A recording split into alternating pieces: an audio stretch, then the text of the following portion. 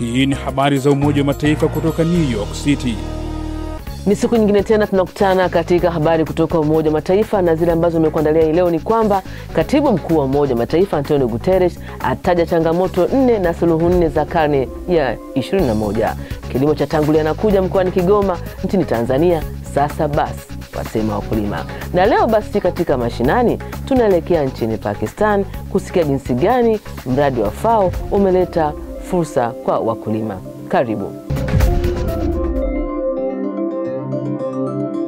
Hujambo na karibu katika habari za UN kupitia channel yetu ya YouTube Habari za UN, halikadhalika televisheni wa shirika. Mimi ni Asumta Masoi, ni kusalimu leo Jumatano ya Januari 22 mwaka 2020. Karibu basi katika habari zetu tulizokuandalia hii leo.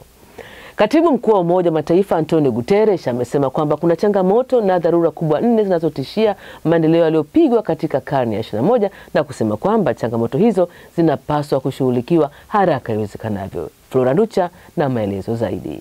Akizungumza na nchi wanachama kwenye baraza kuu hii leo mjini New York, Marekani, kuhusu vipaumbele vya Umoja wa Mataifa kwa mwaka 2020 na uzinduzi rasmi wa muongo wa hatua kwa ajili ya kutimiza malengo ya maendeleo endelevu SDGs, amezitaja dharura hizo ambazo zinahitaji kipaumbele cha juu kuwa ni: The first horseman comes in the form of the highest global geostrategic tension. Mosi ni mvutano mkubwa zaidi wa ulimwengu katika miaka mingi. Migogoro, ugaidi, hatari ya nyuklia, watu kulazimishwa kuhama makazi yao na hatari ya mipasuko zaidi.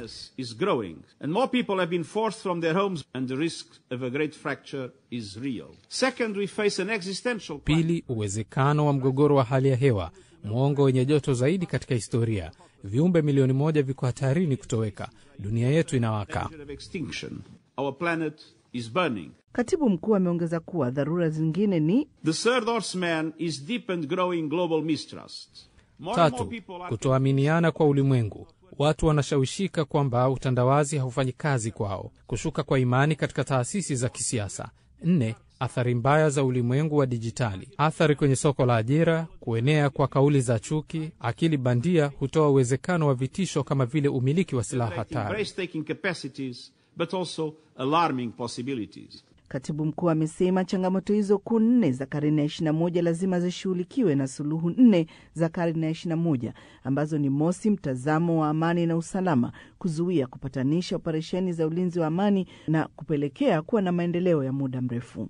Pili, amesema dhamira ya kukabiliana, kujenga mnepo na kufadhili mabadiliko ya tabia nchi, akisema tuko katika vita na asili ambayo inapambana vikali na hatua za polepole hazisaidii tena, hivyo wachafuzi wakubwa wachukue hatua zaidi huko Glasgow kwenye COP26.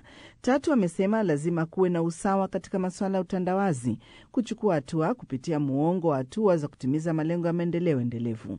Na 4, amesema kuchagiza teknolojia kwa ajili ya mabadiliko chanya, kupambana na uhalifu wa mtandaoni na chuki mtandaoni, na pia kupiga marufuku kuhodhi silaha za mauaji. Amesisitiza kuwa wawezeshaji katika yote haya ni haki za binadamu, usawa wa kijinsia, uwezeshaji wa vijana na mabadiliko kwenye mfumo wa Umoja wa Mataifa.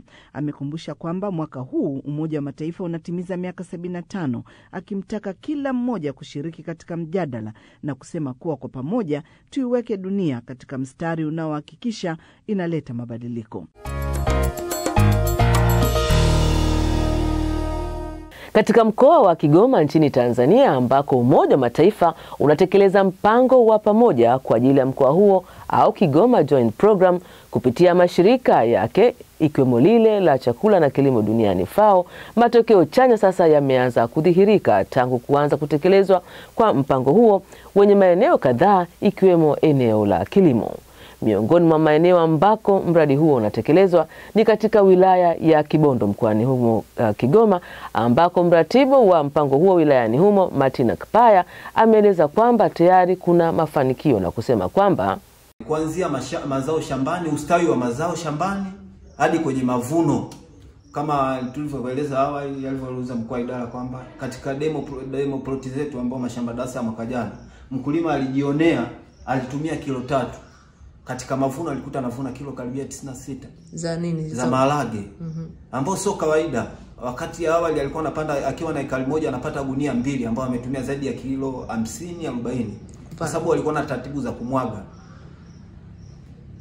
walikuwa waamini kwamba maharage unaweza kupanda kwa nafasi. Wanaamini kwamba maharage unaweza ukachukua na kutupa hivi na kufukia kwa nani. Ambayo inatumia mbegu nyingi, afu anatumia mbegu za kienyeji. Unakuta anavuna gunia 2 badala ya kuvuna labda gunia 8, gunia hadi 12.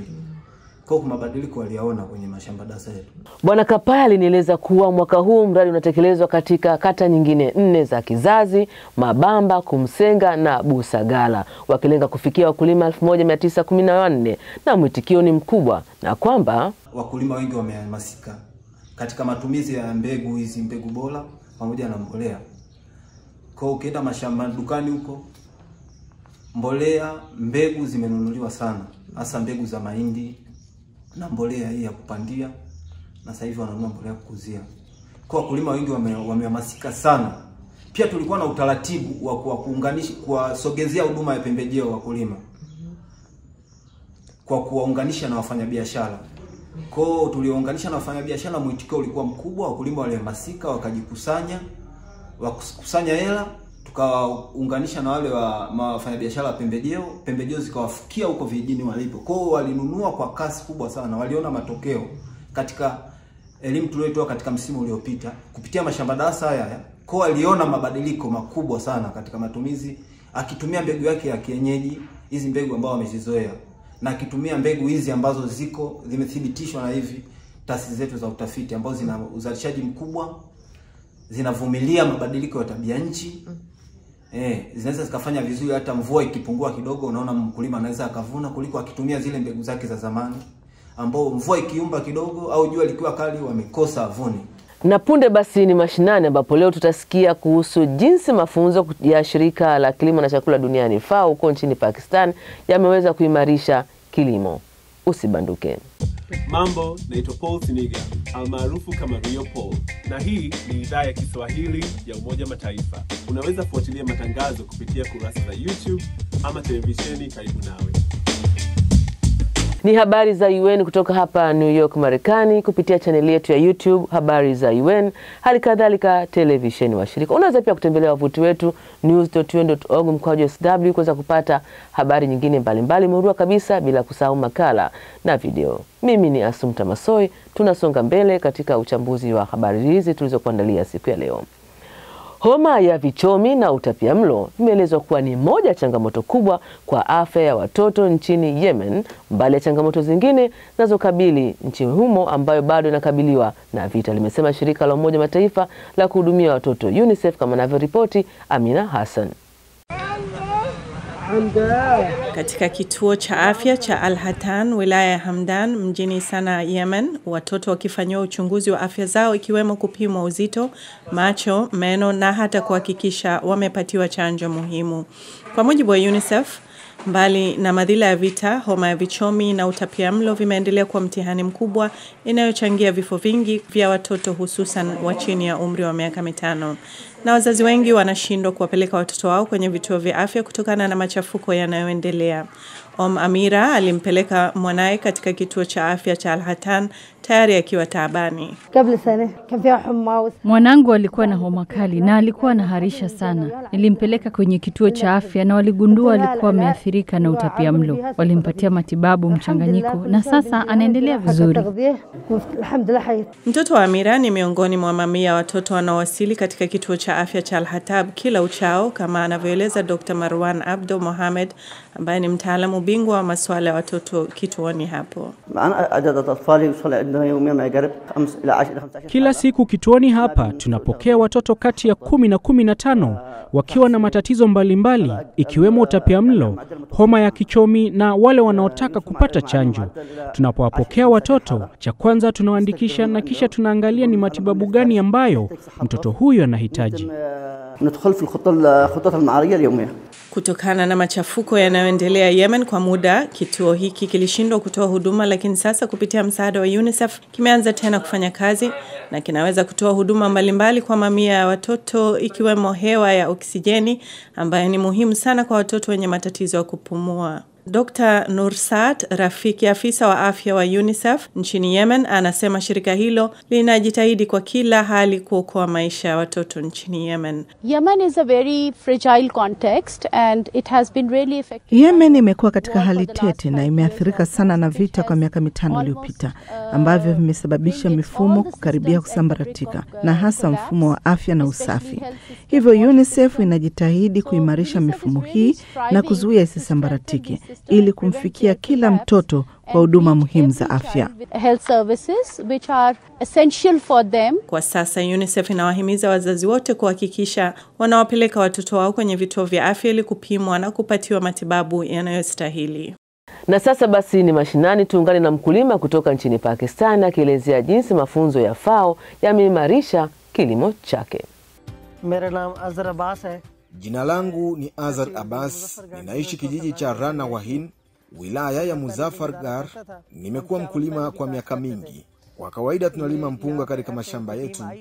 FAO ilituonesha jinsi ya kulima mpunga sambamba na kufuga samaki, ambayo ilitusukuma kuanza mfumo wa kulima mpunga na wakati huo kufuga samaki. Katika ardhi yetu tunatumia teknolojia ya leza kusawazisha ardhi na tunakarabati bwawa la kufuga samaki la urefu wa mita 2.5.